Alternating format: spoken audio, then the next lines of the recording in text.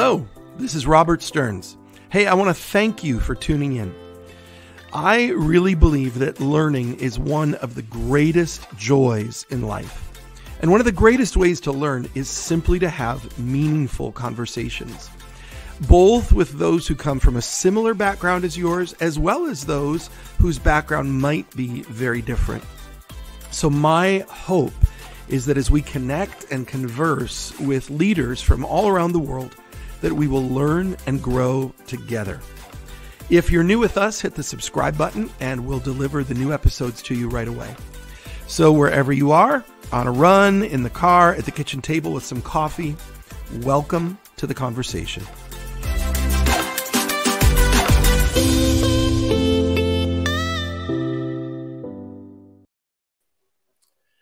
All right, everybody, welcome, welcome, welcome. One of the highlights of the week, Bishop and the Rabbi, great to be together.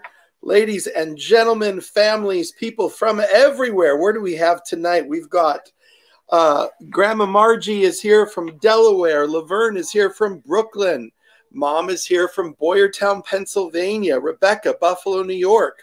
Lynn is here from West Seneca. Lynn, I hope you got that post that I left on your Facebook, that very special commemoration that you and your family are walking through. We honor you and we honor the memory of your late husband. Terry, it's great to see you tonight. Hi, Carol is here from Pennsylvania. Terry is here from Columbus, Indiana.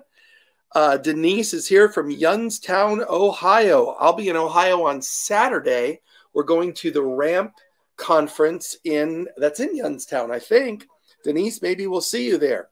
Hi, Sonia. We appreciate you, Sonia. Hey, David from Boyertown. Palm Coast, Florida is here.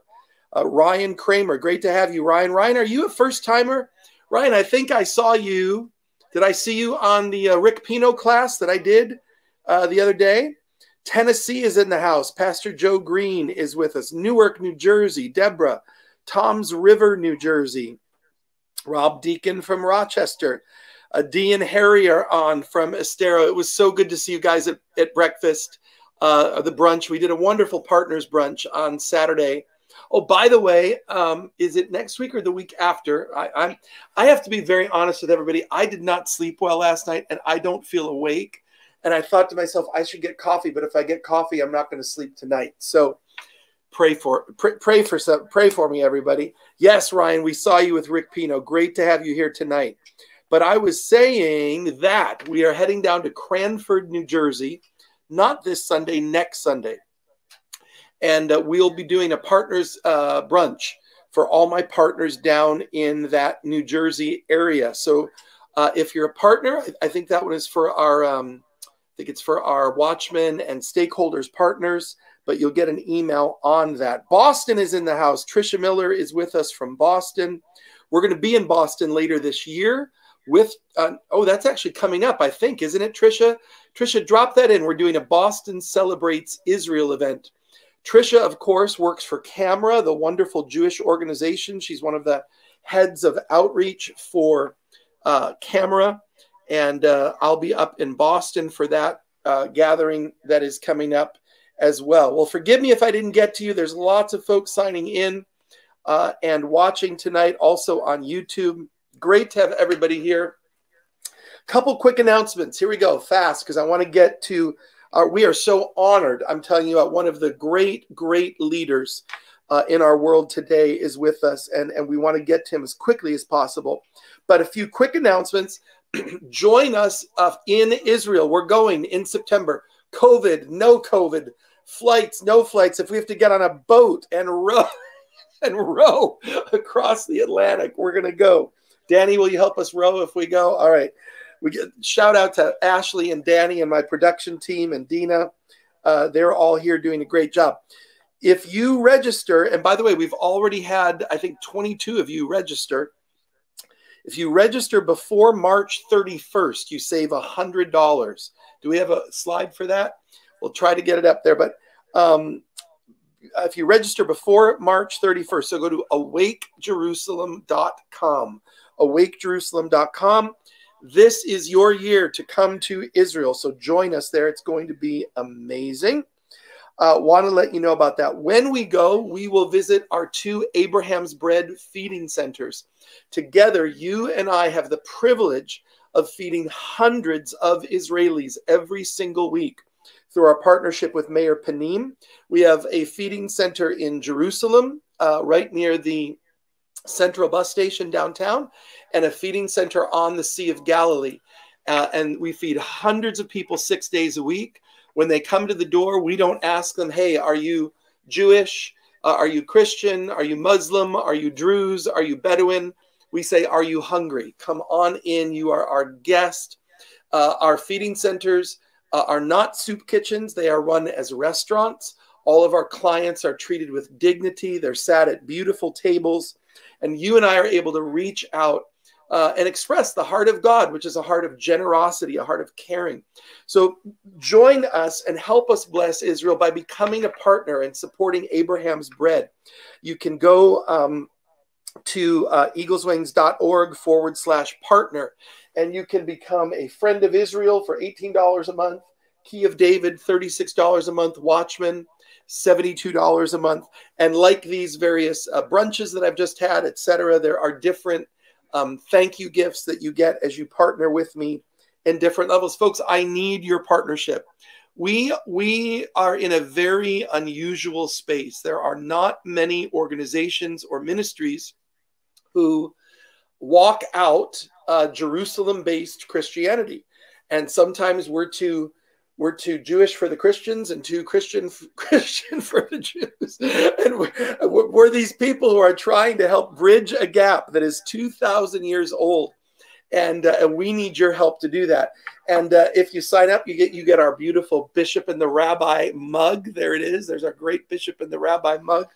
So go to the website and become my partner. Finally, really quick. Oh, there it is right there in front of me. The 28th. I'm at Calvary Tabernacle in Cranford, New Jersey on Sunday the 28th. All right. Sunday the 28th, Calvary Tabernacle, Cranford, New Jersey, which means our partners brunch is the 27th. And then about 2 weeks after that, we'll get you this. I'll be speaking in Orlando, Florida, at the Great Holy Spirit Conference there. And so I'll look forward to seeing you in Orlando a few weeks after that. Finally, last announcement, I think, Torah Tuesdays. All right, everybody, Torah. If you are a part of Torah Tuesdays, just type in real quick. I love Torah Tuesdays. Just type something in real quick. If you are a part of Torah Tuesdays. Okay, Trisha Miller says May 23rd, I will be in Boston. All right, I got to get all these dates right. So March 28th, Cranford, New Jersey. Then we'll get you the Orlando dates in April, and then May 23rd in Boston. Torah Tuesdays at 12 with our dear friend Mark Gerson. He teaches us every single Tuesday, 12 noon Eastern Standard Time. Most of us are making our way through this incredible new book, The Telling.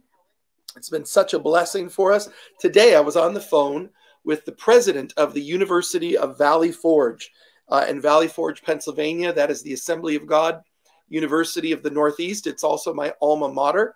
And they said, we want to bring The Telling to the university. And he said, you know what he said to me?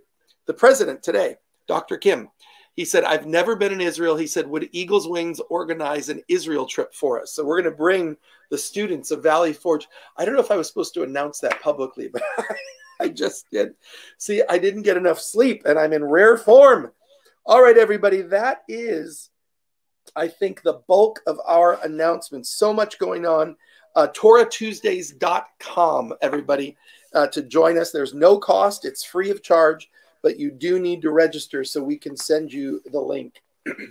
Well, every year I am blessed to take part in a wonderful think tank, a gathering of leaders and friends. It's usually in Washington, D.C., and it's the annual Jewish Christian dialogue group. And great folks like Tony Campolo and many others are a part of that.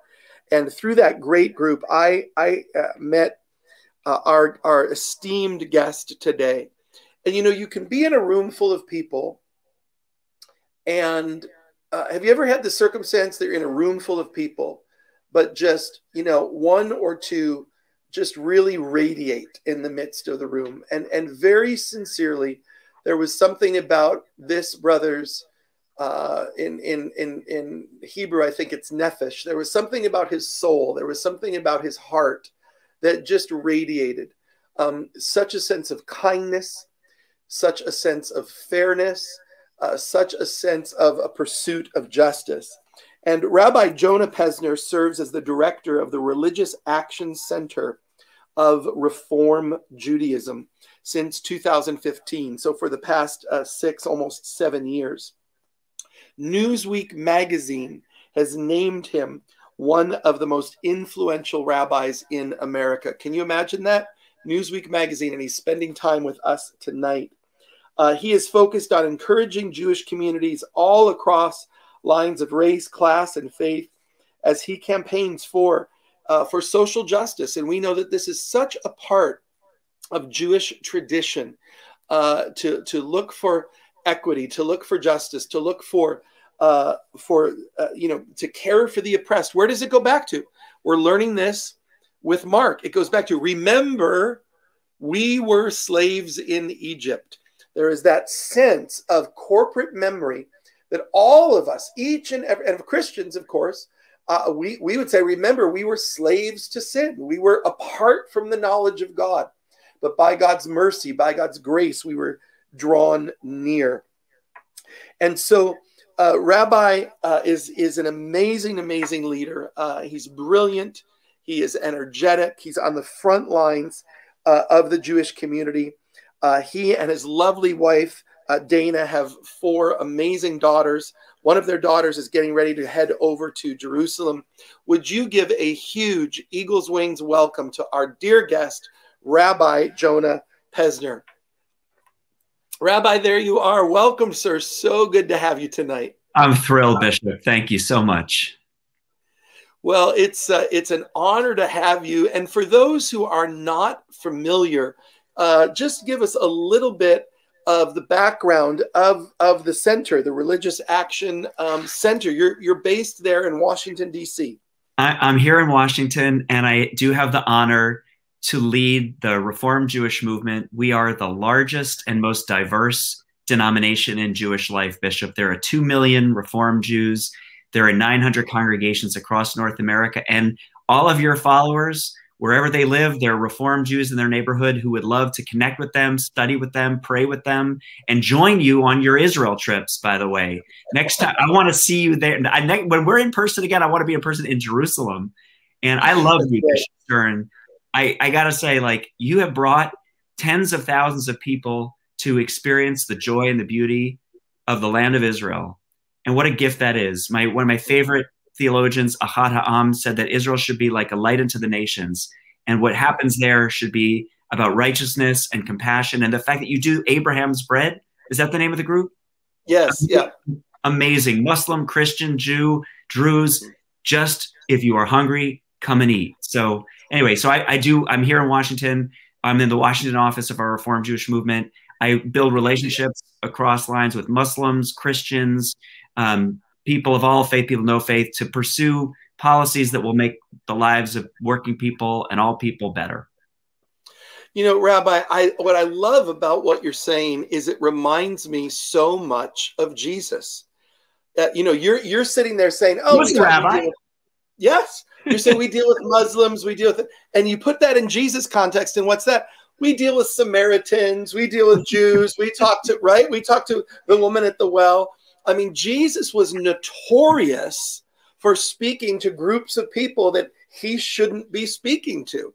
This was the drama that surrounded Jesus, whether he was talking to tax collectors who, you know, to be a tax collector was to be, you know, in bed with the enemy, in bed with the Roman Empire, or the Samaritans, right, who were, theologically, you know, verboten to the, and yet Jesus found a way to affirm the image of God, even in every person, even if they were not from his group. And isn't that what we're called to do, to start from the place of affirming the dignity of each person? Amen. And one of the things I love about my Christian family and Jesus is the way in which he associated himself with the least of these and with the most vulnerable. And Jesus connected with everybody. I hear you. and saw the divinity. It says in Bereshit very clearly, every human was created in God's image. And I had a teacher, Bishop Stearns, who used to say to me, if that's true, then when you're on the New York City subway, you look into the eyes of every person in that subway car, no matter how dangerous they look or how disheveled they look, and you see God in those eyes. And Jesus saw God in everyone, and mostly focused on the sick and the most vulnerable and the poor. And that's why I love working with my Christian family. Well, it's beautiful. We are so honored to have you tonight. And everybody, we're going to get started in just a moment. I want you to find your Bibles, get your notebooks. We're going to turn to Leviticus chapter 1, everybody. We're going to be in Leviticus chapter 1 through the end of chapter 5. Now, it's that time, folks. I need you to do one thing. One thing I need you to do. I need you to hit the share button, everybody. This is that time, okay? Who's going to do it first? Type in, let me know. But hit the share. We have a lot more folks who've joined. Kevin, God bless you. Welcome you. To you, Kevin. Kevin, is it your first time? I don't recognize your name. You say Shalom Y'all. So something tells me you're from the South. It's our southern brothers in the house. Exactly. That is right. Lots of new folks. Diana's here from Anaheim, California. Guys, hit the share button, please. Help us get the word out. Laverne, you get the prize. Laverne's the first one who shared. Well, but Ryan says he already. Ryan, you're a first timer and you already shared. My goodness. Send Ryan a Bishop and the Rabbi mug. Ryan, drop us your address, email the office. You get an honorary Bishop and the Rabbi mug. And by the way, Rabbi, this goes to the mail to you tomorrow. I was going to say, I have to work for my mug, apparently. Yeah, Ryan's got it easy. You're joining a select group of rabbis who have one of these. And Bishop, I have one question for you, Bishop. What took you so long? You've had dozens of rabbis on the show. I'm the latest to the dance. We save the best, right? For there it is. There it is. You saved the best for the portion in Leviticus that talks about ritual sacrifice. That's what you did. That's it. Well, and so we come to it. Vayikra is the name of this week's portion, and it's the portion, everybody, that deals with the 5 different types of sacrifice that Hashem, that the Lord told the children of Israel to bring. And Rabbi will discuss this with us in a moment. But 5 different types of sacrifices that the children of Israel were to bring. If you remember, they had built the sanctuary.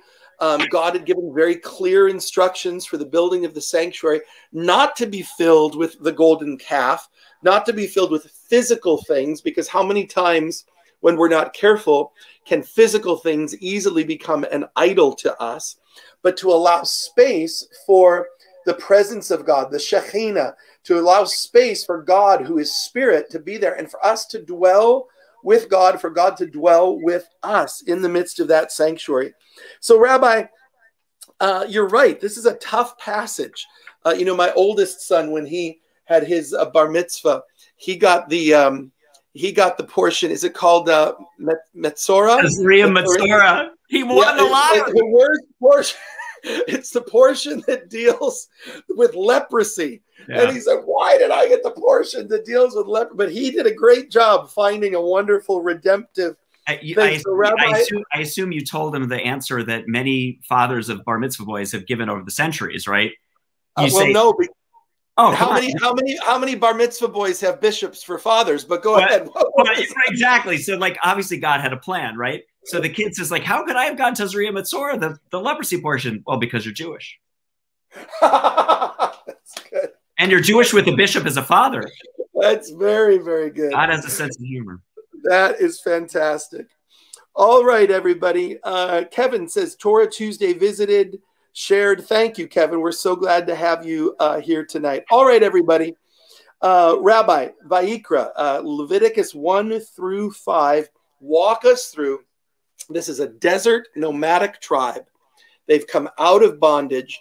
They've had this epic transformational revelatory moment at Sinai, and they're just beginning their peoplehood. They're just beginning their corpus of worship, and Hashem gives them these 5 sacrifices. What in the world does this have to do with us today in modern living? Take it away. It's such a spectacular and gorgeous parsha. And think about it, Bishop. The whole book, this 3rd book, is named Vayikra. So right in the center of this journey from slavery to the promised land, the Torah stops and gives an entire book on ritual and engagement with God and the community. And it all starts with that word, Vayikra. So I want people at home to say it with us. And Vayikra means what, Rabbi? And he called. Mm-hmm. And he called. So all of this, like, people get lost in the weeds, right? You're going to think about the burnt offerings and the meal offerings and the bird offerings. Yeah, we're going to talk about that in a second. But Bishop, just savor that. This whole segment starts with a call. Beautiful. You know something about that, don't you? Mm-hmm. Your people, right, talk about this call, don't they? Everybody on this Facebook was called tonight, right? Right. Were we not all called to this place? Mm-hmm. And here's where it gets beautiful. So the word in Hebrew for the sacrifices, it basically, the text says, God called to Moses and said, instruct the children of Israel. This is how they're going to do their ritual sacrifices. And the sacrifices are called korbanot, which is translated as sacrifice, but here's what it really means. It's from the Hebrew verb lakriv, to draw near. The sacrifice to draw near to God. When we came forward with our offering, it was a way to get close. And we weren't just getting close to God, we were getting close to one another. So this whole thing is a metaphor for us today. How do we get close to God? How do we hear God's voice and be called? How do we draw near to one another? And think about your ministry and these tabernacles of David that you create. This is what the ancient Israelites were doing and what God had in mind. Put up a tent.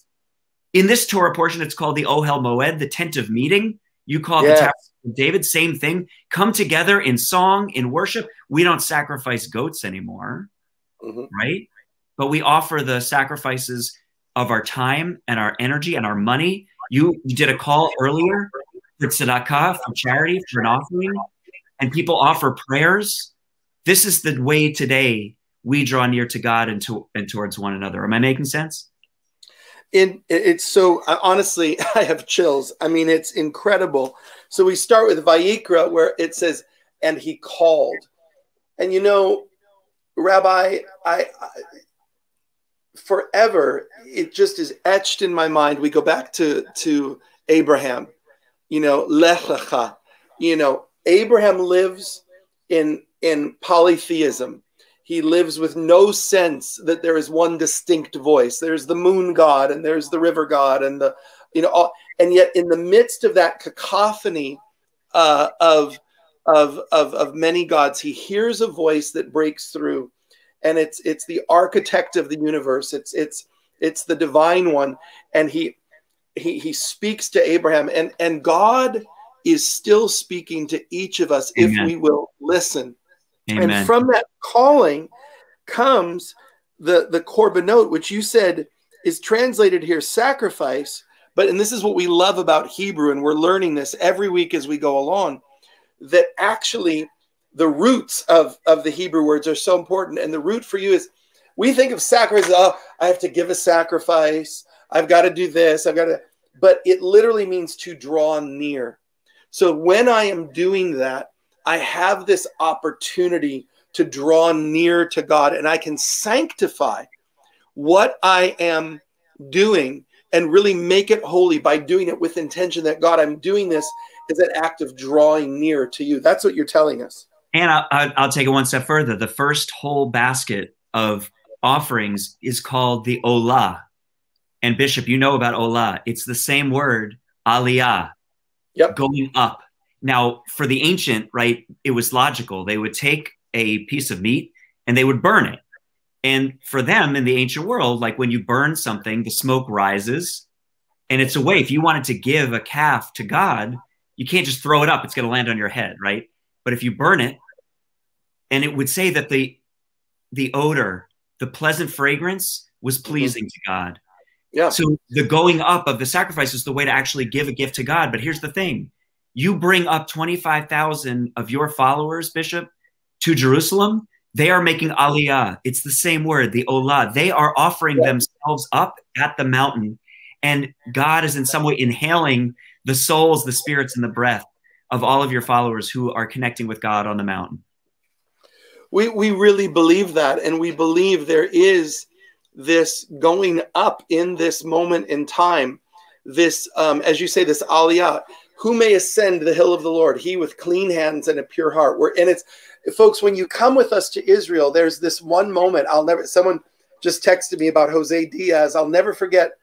I think he's on right now, but you know, you're on the bus and you come around the corner, you're coming up from Tel Aviv, and all of a sudden you see, I could cry right now. You see Jerusalem spread out in front of you.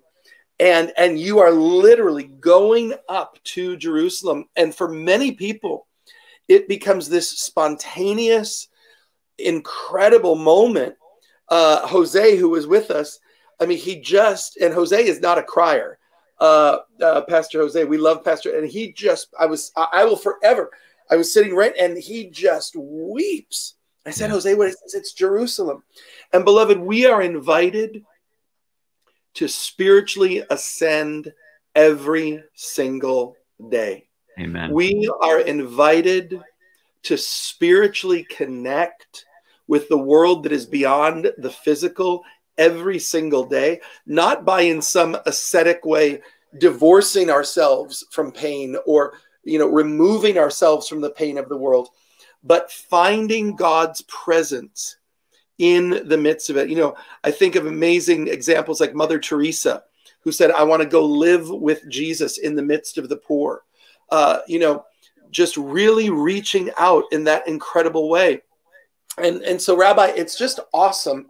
Rabbi, talk to us for a moment about this tent of meeting, because it was Rabbi Stanton last week, and he shared with us that, you know, the golden calf was filling space, but the tent of meeting at this point, you know, it's just so much of it is left empty because God is there in the absence. We find God in the silence. We find, you know, be still and know that I am God. Talk to us a little bit about that, Rabbi. My favorite aspect of the tabernacle, and maybe Rabbi Stanton or whatever the other always references, so stop me if you've heard this one before, as they say.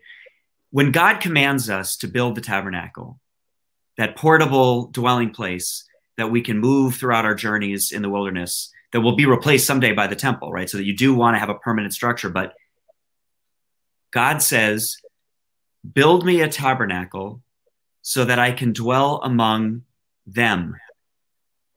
Now, it's strange because you would think God would say, build me a tabernacle so I can dwell in it. Right? In the tabernacle. But God doesn't say that. God says, betocham, among them. And the commentators read this and say, God is telling us something very important. God does not dwell in physical structures. God dwells in people. And God doesn't want to dwell in people alone. That's not to say that everybody tonight, when we sign off the Facebook Live and we're, you know, alone in our, God will be with us. Amen. But God also wants us to come together either physically into the Ohel Moed, the tent of meeting, or the virtual Ohel Moed that Bishop Stearns has created, where thousands of people all over the United States have come together into this Ohel Moed because God dwells not in it, but among them. So there's a Hasidic parable that says, where is God? Wherever you let God in. So here we are coming together to let God in. There's a beautiful verse, Rabbi. It's one of our favorites. It says that God dwells in the midst of the praises of his people. And you talked a moment ago, maybe somebody will find that reference. I believe it's in the Tehillim, in the Psalms.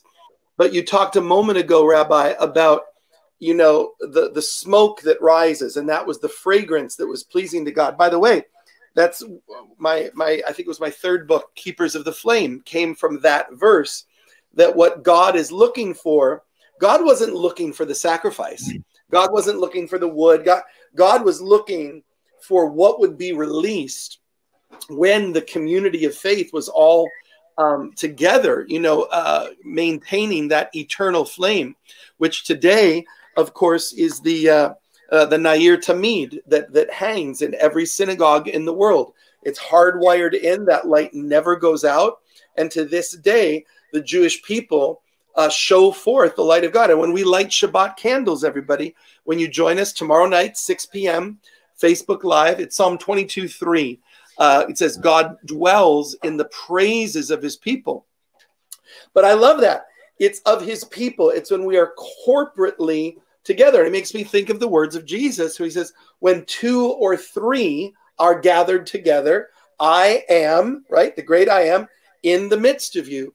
And so there is this thing, Rabbi, that God wants us to understand the power of community, the power of worship, and we need one another. And we are living in a polarized world. We are living in a fractured world.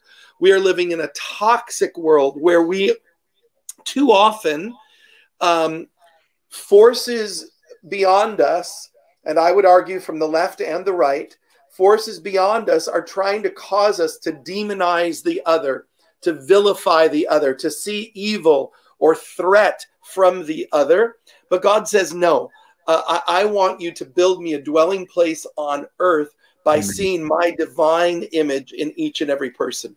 Amen, amen. And two quick things to say on that. One is, God does not care if you are red or blue or right or left. God cares if you have love in your heart and in your deeds. And I hope that one of the takeaways from this will be all of us will talk to somebody that usually disagrees with us and just listen a lot and try and hear God in their voice.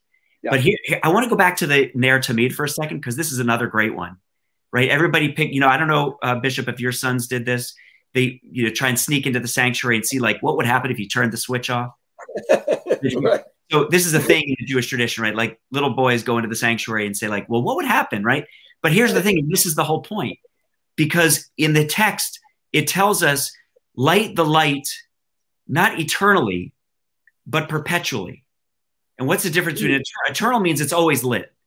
But actually back in the ancient world, during the time of the Ohel Moed, the priests had to light it every day.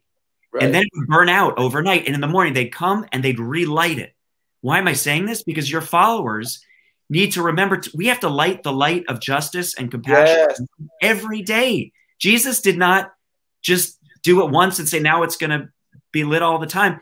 Every day was a day about how am I going to bring more love in the world? How am I going to bring about more justice in the world? How am I going to bring about more compassion in the world? That has to happen every day. Yeah. It's so beautiful. I was with my kids. I brought my kids to Florida for this speaking engagement this weekend. And they went over to one of these, what is it, Dave and Buster's? They went over to one of these places. I don't know. And they said, anyways, the bottom line was he won a guitar. And he was so excited he won a guitar. And but he already has a guitar. And he has a really nice guitar. He has a couple nice guitars. And he won the guitar the morning. This was Daniel. He won it the morning. And we're driving to the airport. And he's like, what am I doing with this guitar, Dad? And he said, Dad, I've got something I want to do. So he ran to the front desk of the hotel. He got paper and tape. And he wrote a note. And he said, this guitar is a surprise gift for you, et cetera, et cetera, et cetera. And then he left his phone number. And he said, Dad, just drive. And so he found a bus stop and he said, Dad, stop right here. So I had to pull over the side of the road. He hopped out with the guitar with his note. And he said, here, I'm going to leave it here. Somebody's going to get it. It's going to be great. And he left his phone number. So 45 minutes later, we get on the plane. We're sitting on the plane waiting to take off. And he gets a text. And somebody found his guitar. And wow. She said, my grandson has wanted a guitar. And I came to the bus stop. And here was this guitar, and my grandson has been asking for a guitar. And so Daniel's going back and forth, and I thought, thank you, God. This is exactly what you want your children to have, a heart of generosity, especially in today's consumeristic, materialistic world.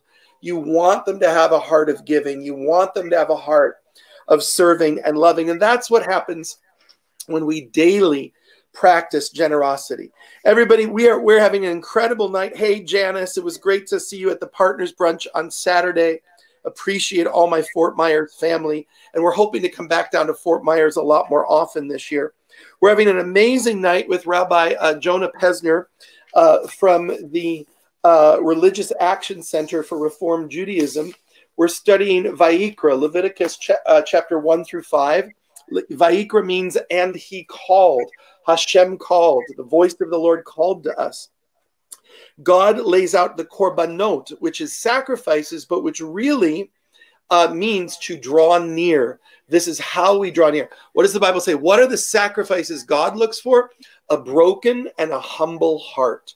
God looks for hearts of humility, hearts that are willing to be broken, and so that we can be a part then of tikkun olam, of healing our world. Rabbi, very quickly, because our time is slipping away, and I have one other thing I want to get to. Oh, everybody, if you're just tuning in, please hit the share button. Go ahead and hit the share button as quickly as you can and get the word, and hit the bell to subscribe on YouTube. Follow us along on our social media. We've got all kinds of social media things happening. Where are my notes? I was just trying to find something I wanted to ask Rabbi about. Rabbi, oh, there it is. There were 5 offerings. Is that right, Rabbi? There are 5 kinds, yep. Okay. So very quickly walking through those, there's the burnt offering, the grain offering, the fellowship offering, the sin offering, and the guilt offering. At least that's what we call them in our circles. The burnt offering, maybe we can get those into the chat. The burnt offering, the grain offering, the fellowship offering, the sin offering, and the guilt offering. And Rabbi, we're taught in our commentaries that 3 of these were voluntary, but 2 were mandatory. 2 absolutely had to be done no matter what. What do you have to say about either the voluntariness and the mandatoriness of these, and or these 5 different offerings? You know, what's incredible about this tradition is the way in which they stay with us today. So for example, like the sin offering versus the guilt offering, there are the things that we do, the transgressions that we're aware of, and we have to make restitution, right? Like you're aware, you slighted someone, you made a mistake, you need to repair it. And so we know those kinds. But what about the inadvertent mistakes that we're not aware of? And so God was very sensitive to say, you're obligated to do restitution for the things you're aware of. But you also... Rabbi, I want to interrupt you right there. Don't lose your train of thought. Remember that. But folks, I want you to see how serious our Jewish brothers and sisters take this. Because far too often, Christians...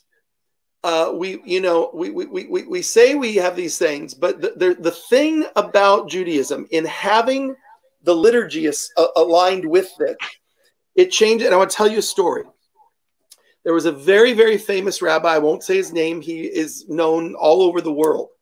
One of the most famous rabbis of the last 100 years. And I had the privilege of knowing him. And years ago, he heard something about me, about eagle's wings, and it was misinformation. It was wrong information. And he got very, very angry about it. And he wrote me a letter. Rabbi Pesner, you can't believe the letter that I got. I got this nasty attacking letter from this rabbi. I was a wreck. And I said, oh my goodness, this is terrible.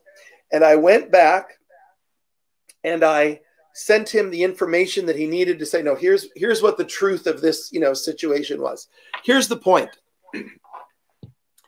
Do you know that about a week before Yom Kippur, I got the most beautiful letter from this rabbi, the most beautiful letter. And he said this, he said, we are days away from Yom Kippur, and I cannot face the Lord on Yom Kippur without taking time to write you and to apologize to you for wrongly judging you in this.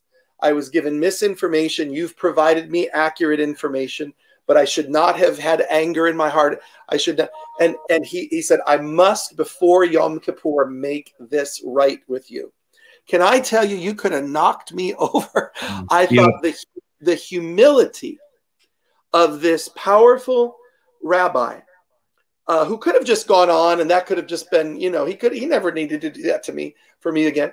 But he took the time to write this beautiful. We then became wonderful friends and partners. But it was because within Judaism, just in the same way we have Shabbat, just in the same way we have Passover.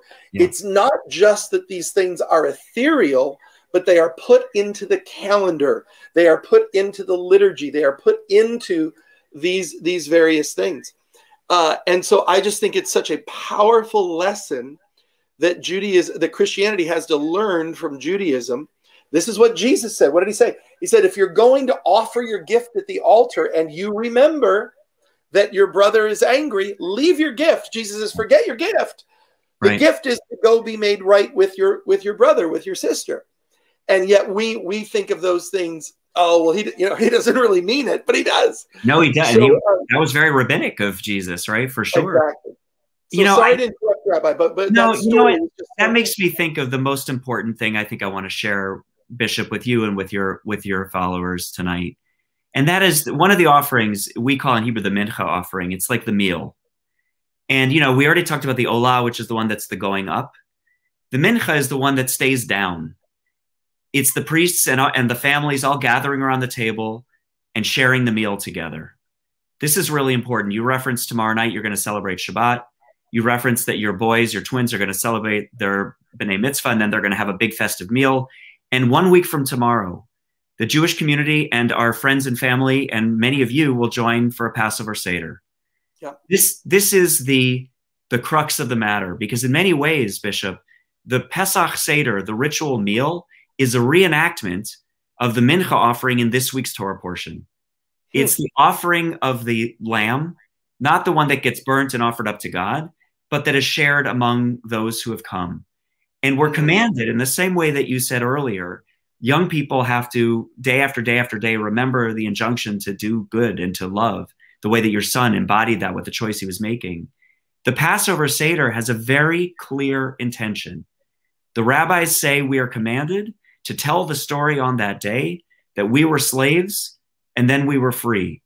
And therefore, they say, as every generation sees themselves as if we, you, Bishop Stearns, and me, Jonah Pesner, we were slaves and we were freed, that we are commanded 36 different ways, 36 different times in the Torah to love the stranger, not tolerate, not put up with, but to love the stranger.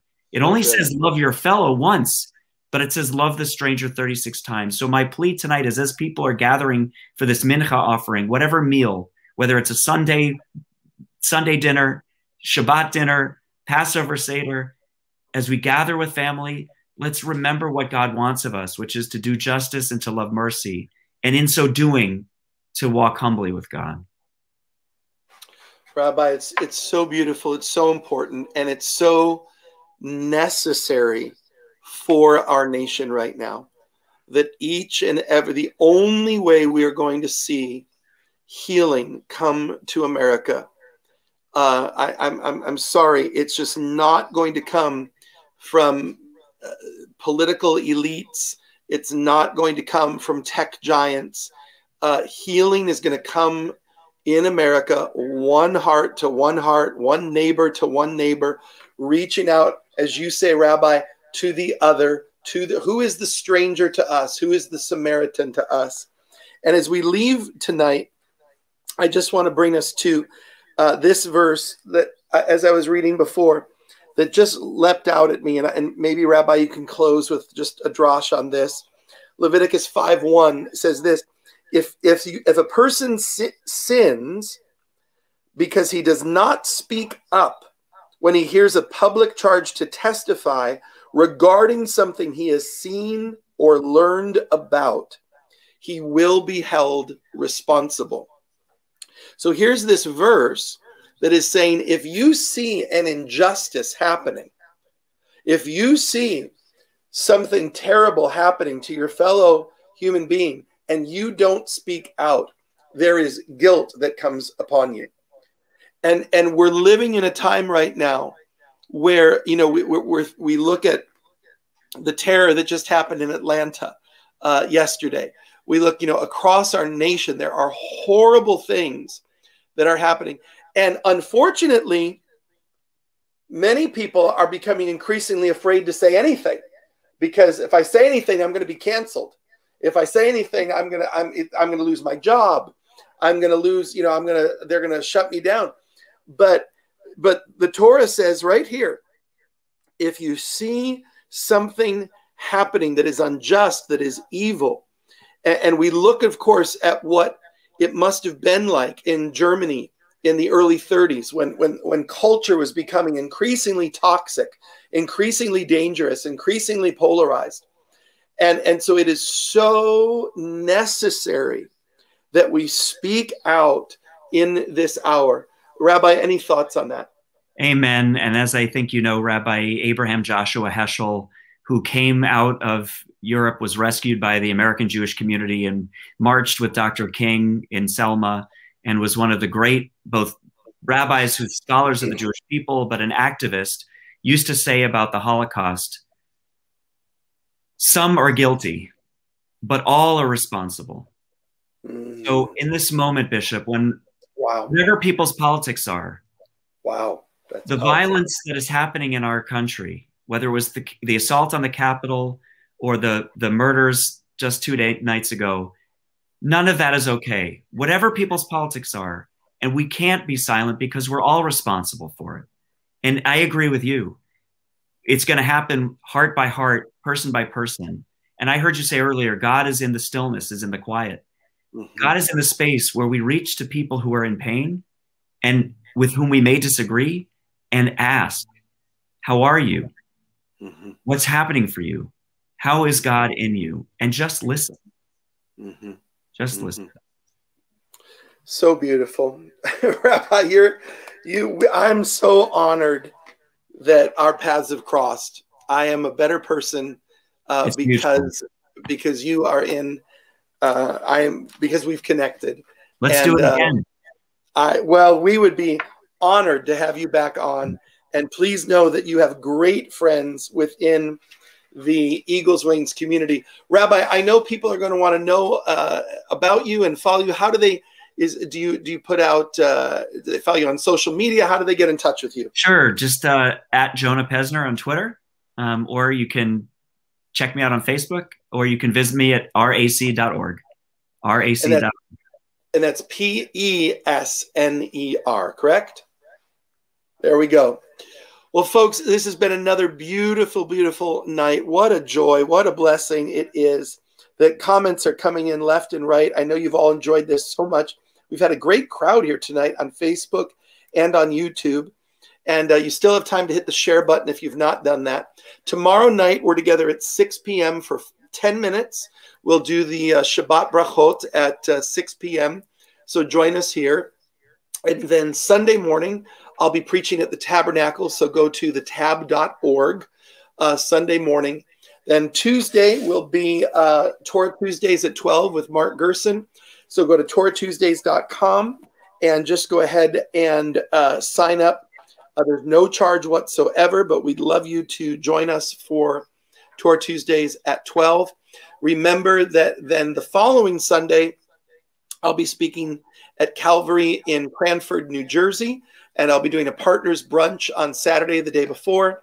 A few weeks after that, I'll be in Orlando. I apologize, I don't have the date there, but I'll have it for you next time, and you'll get it on the email as well. And then Orlando is the first, I think, week of April. So lots coming up. Everybody sign up for our trip to Israel. Join us. Go to awakejerusalem.com. We do not know whether or not you've got to have the vaccine to go. That's not up to me. Talk to Bibi Netanyahu. We don't know the answer to that. So the minute we know, we will tell you. I'm getting 17 phone calls a day. Do I have to have the vaccine to go on the Israel trip? I don't know. I have heard that you might not need to have it to go on the trip because so much of Israel is already vaccinated, but I don't have that confirmed. But we will let you know and give you all of those details. Rabbi, we are so honored and blessed to have you. Would you come back and teach us again sometime? As soon as you ask me, I'll be back. I'm here. We're so glad. Everybody, God bless you. Have a wonderful night. And remember, keep praying for the peace of Jerusalem. God bless everybody.